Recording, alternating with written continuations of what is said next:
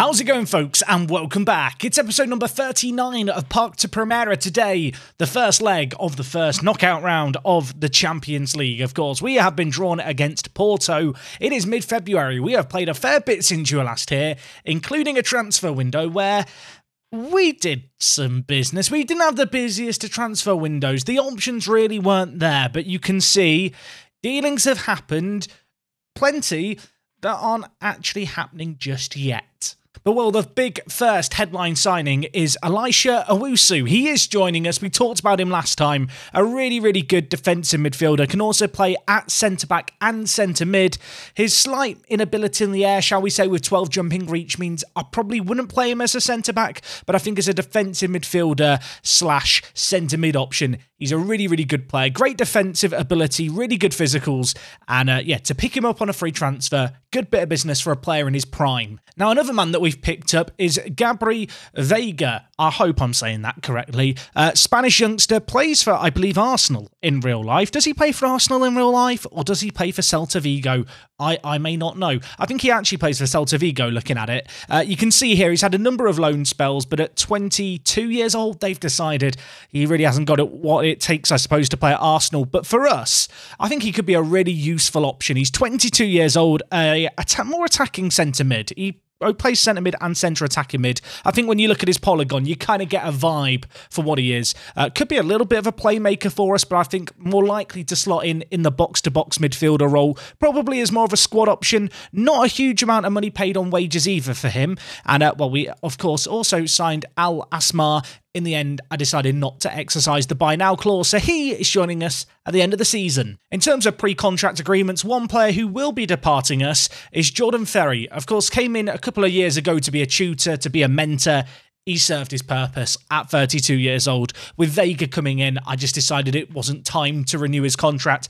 As a result, he's made an agreement to go to Sochaux at the end of the year. In terms of actual transfers that happened in January, not a huge amount, but maybe one on a slightly kind of downbeat note.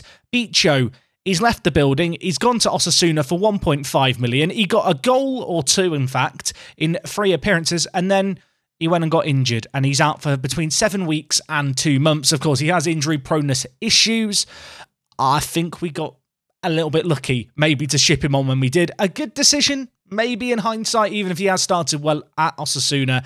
1.5 million, a decent sum of money. You can see here a few other players went out on loan to other teams playing in Spain, quite notably. Bruno Trigo has departed to go and play for Eibar in La Liga 2. He's hopefully going to get some regular minutes. Another man who's made a move is the youngster Salgado. He has gone to Elche. You can see, already played 5 games in La Liga. Great for the 19-year-old to be getting regular first-team football in our division. And while another player who's gone to Eibar is Pettersson. Of course, we signed him a few years ago. Spent half a season on loan in Norway. He's now returned to Spain. He's playing in La Liga 2. One of a few players who we will be keeping an eye on, but I am starting to lean on the side of realising probably not going to ever be good enough for our first team. Now, in terms of transfers in, there's 2. I'm going to set expectations low here. They're not the most exciting, so I am sorry, but one of them is pretty good if you ask me. It's not this guy, although Zakuani, he's not a bad player. Transfer listed by Borussia Dortmund. He is 16 years old. We've signed him for £85,000. It's just such a low-risk transfer. As I said, he was transfer listed at 16 years old. I feel like when a guy playing for Dortmund's youth team and the B team is transfer listed at 16, you kind of just feel like you have to do the deal if it's cheap. £85,000. It's a low-risk investment. And well, the other signing we've made for £52,000 is Alexis Pye. I really wish I could give him the number 3.142 on the back of his shirt. Sadly, I can't. I'm not even sure if that's the number for Pye. I'm just recalling memories from when I was at high school. But looking at Pye here, he's very good. It's probably not said Pye, but you can't tell me it's not now. I'm settled on it. He's been playing for Lens for a number of years in France. He's only 18 years old. His contract was running up at the end of the year, so we approached to sign him, made that agreement, and then when I went to buy now, they said £52,000. I said, absolutely. So Alexis joins us. He's only 18 years old. Loads of potential ahead of him.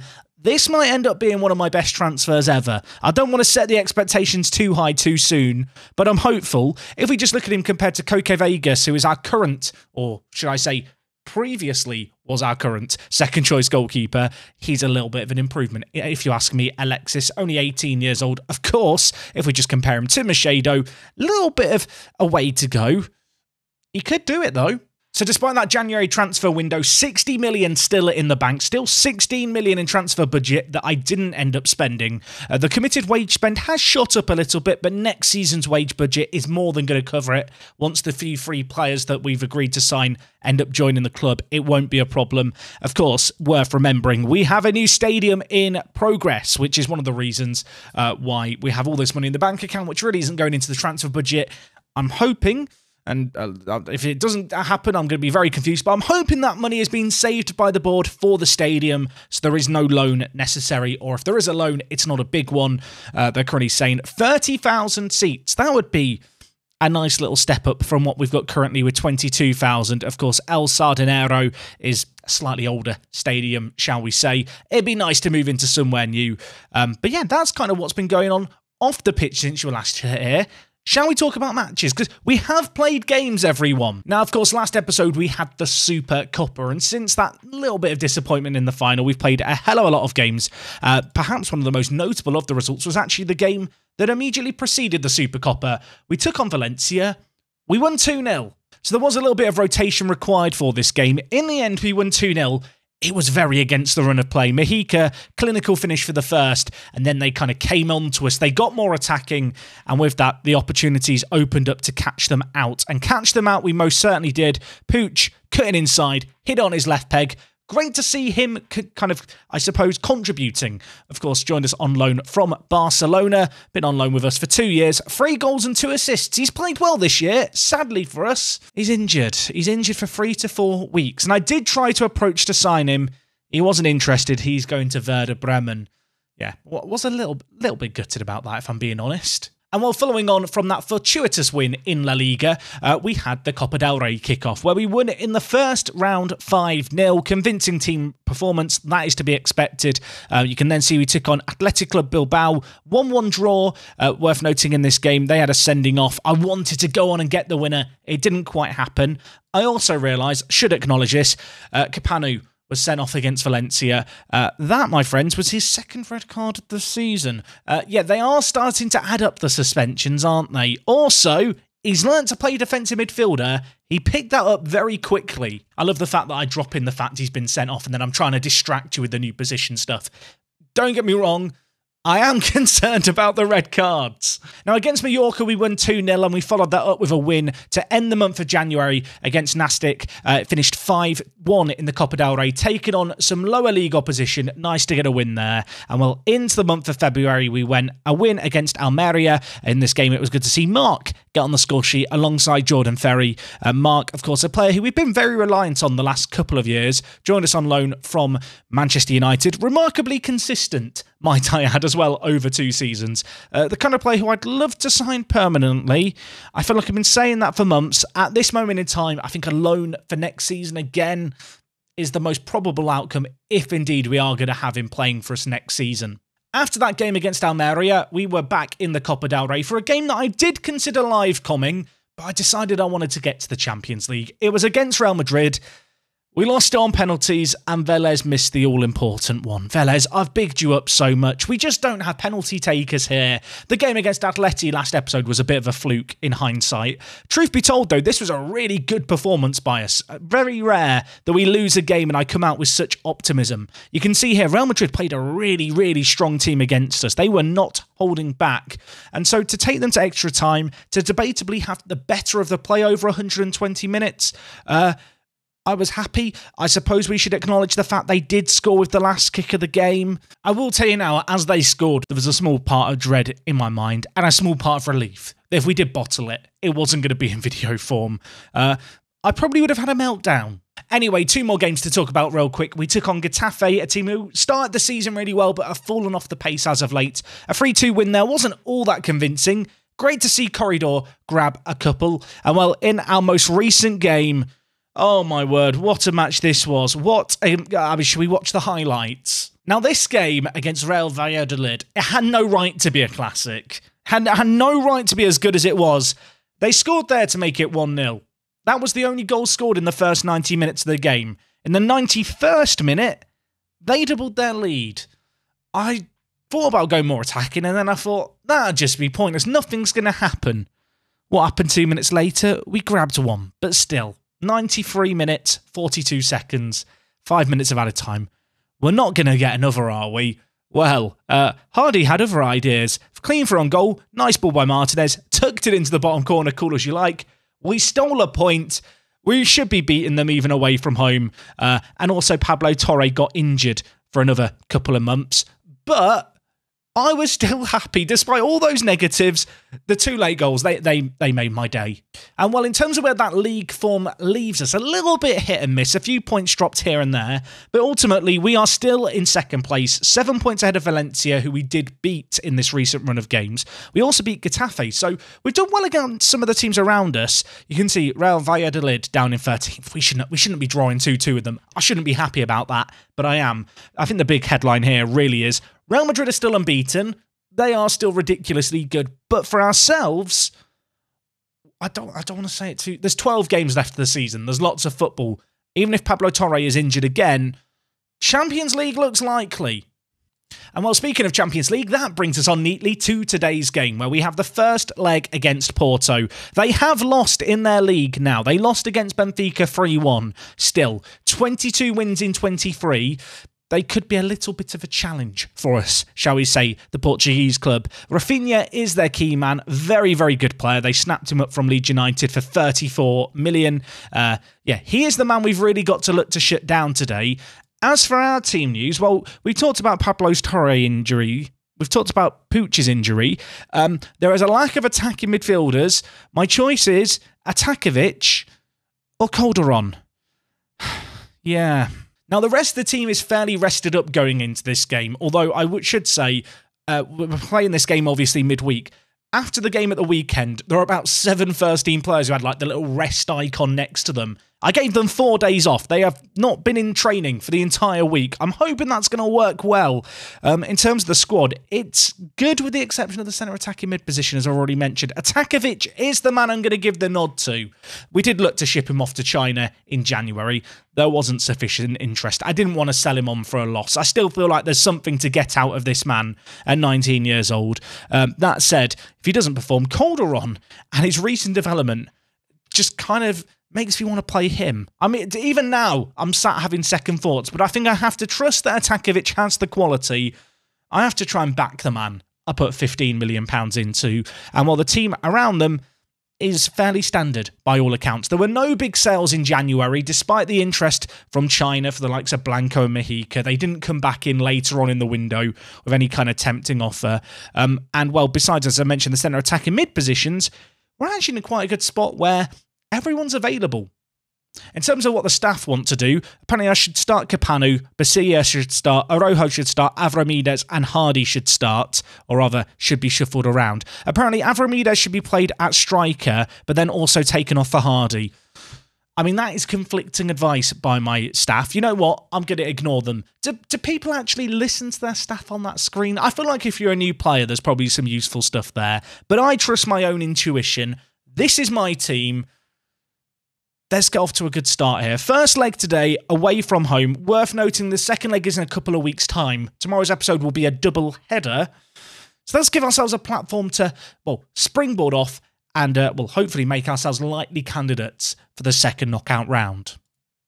Now, last episode that was a couple of days ago, I kind of said that this was a game I was quite happy to get. I felt like Porto were one of the easier teams, for lack of a better word. I don't expect us to go far in the Champions League this year. If we could get past Porto, I feel like that would be great. Given the fact they were one of the easier opposition we could have been drawn against, I want to capitalise on this opportunity. But make no mistake, we are a long way away, I feel like, from where we need to be. And, let's hope that we can get something here, as we may be called into some defensive action early, but maybe now we can spring the counter-attack. Corridor to Mexica, Martinez out on the right-hand side. I've got to say, Martinez, I'm a massive, massive fan of. I love the fact he's come through our academy, and he just seems to pop up with goals. I mean, I'm trying to speak it into existence as his effort's blocked. Atakovic hits the woodwork. Zuma eventually gets it away. Oh, 5 minutes gone. We are already looking for that critical away goal, and while we might have some defending to do here, Rafinha whips it in, cleared away to Atakovic, or maybe, just maybe, we could spring the counter-attack yet again. Twice in the first 10 minutes, we bring it forward with purpose. Atakovic gives it away, but it's not over yet. Mahika hits it from range just wide of the post, but we are causing Porto some bother early on. It is worth acknowledging there was not a video over the weekend. Apologies for that. Given the fact that we're getting towards not the latest kind of stage in Football Manager's lifespan, but we are kind of 8 or 9 months in, I have been trying to take things a little bit easier, a little bit wary of burnout. At weekends, you guys don't have lunch breaks, a lot of you, to watch videos on. So I find that views are slightly lower then. As a result, it felt like an optimal time this last weekend, with the weather being quite nice, to just get out and about a little bit more. Of course, don't fret, videos for the rest of your lunch break all of this week. And well, hopefully, we're going to be finishing this season this week with some success somewhere. Obviously, I talked about the defeat to Real Madrid on penalties. I did kind of want to go on a run in the Copa del Rey. That was the quarter-final we got knocked out in. Obviously, domestic success kind of hinges now, in terms of cup competitions, on the Champions League. I can't really expect that this year. The league, though, looks relatively kind of standard. So this feels like the competition to put all our eggs into in terms of, I suppose, our squad rotation and effort, as that is surely offside. It is. Machedo stopped it, to be fair to him. So, yeah, this is kind of the competition I think we have to try to be most serious in. I feel like in the league, we can almost afford to rotate things a little without sounding too complacent. What I will say here as we approach the end of this first half is, I can't work out if this is good or bad. Is this good? Is this bad? I mean, look, there's been very few opportunities for either team. I would love an away goal. An away goal gives us something to take away. That said, given how good we can be at home, would I back us to beat Porto at home? I probably would. Obviously, if we were to get a scoring draw and this game finished as it is, we'd go out on away goals, which is why I feel like playing the away leg first. You want to go back with at least a goal to your name, even if you've also conceded one. At least that's my mantra in this kind of scenario. I feel like, especially in Football Manager, you can't gamble on giving yourself a clean sheet. Clean sheets, you can't really play for them in Football Manager. I mean, you can, but it's not always efficient or successful. Much like in real football, to be completely fair. Well, Porto coming out for this second half with some renewed purpose. I'll tell you what, they've got some good players in their ranks, haven't they? Bergwijn, I've noticed they've got in the wide areas, as well as Rafinha. They've got Zuma as well. They've also got Oliveira. And well, Sergio just unleashes that. A minute into the second half, I told the lad 60 seconds ago I was happy with the first half. Why did I do that? Katabac with it down this left-hand side, laid it inside to Bergwijn, who then just lays it off to the edge of the area. So much work for Sergio Oliveira to do.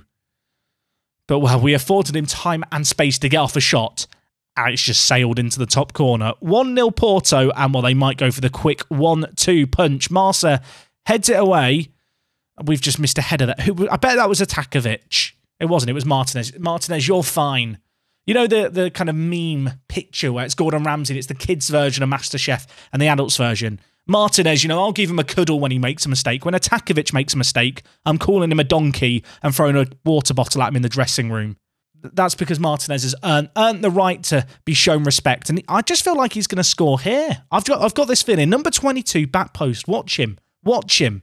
Maybe watch the ball as well. Blanco.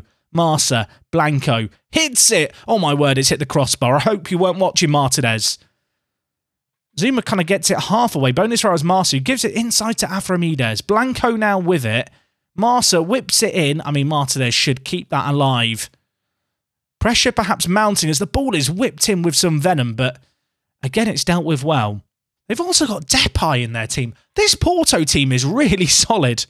Oh my word, as Atakovic scored, how should I feel? I don't know how I should feel. Aframides has assisted him as well. It's all the lads who have kind of been, I don't know, disappointing this year. The unlikely heroes are becoming heroes. I'm not upset by it, though. 1-1, that's the away goal we wanted. It's a shame it's come after we've conceded one.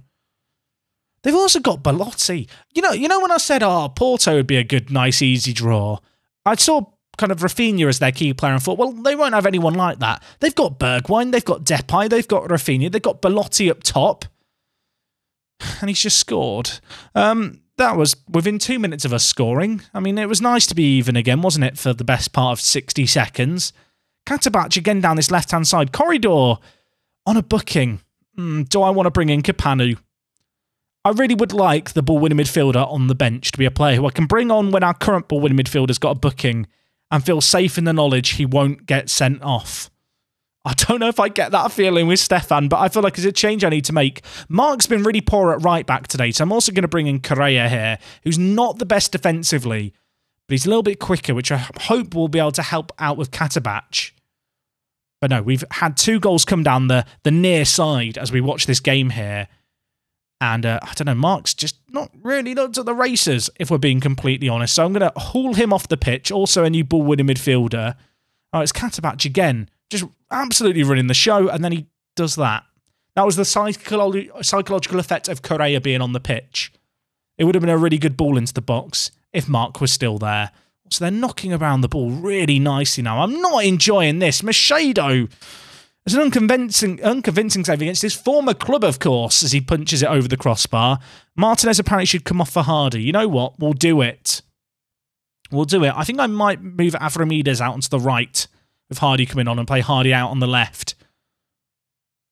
I know there's some people who hate the fact to play Hardy on the left as an inside forward. It's where he plays well. I know some of you have your inside forwards and you swear by the fact they have to cut in on their stronger foot. Hardy's the exception, not the rule, you argue. Or maybe you'll say that he's not the rule or the exception and that I'm just being an idiot. But in Hardy, I trust. It's been a really even game, though. They've probably edged out this game, but a second goal here for them to kind of double the lead would be harsh. We will hope that, of course, we can maybe get a smash and grab second away goal as Rafinha's threaded through and tucks it away nicely. Porto laying the gauntlet here. They are not going to be making tomorrow's game easy for us. And we're in this weird position now where I kind of want to go more attacking. Equally, if we concede a fourth, it really is just game over. I said about how you can't really play for a clean sheet at home, but if it stays like this, you feel like the most likely result for us to get in order to go through would be a 2-0 home win.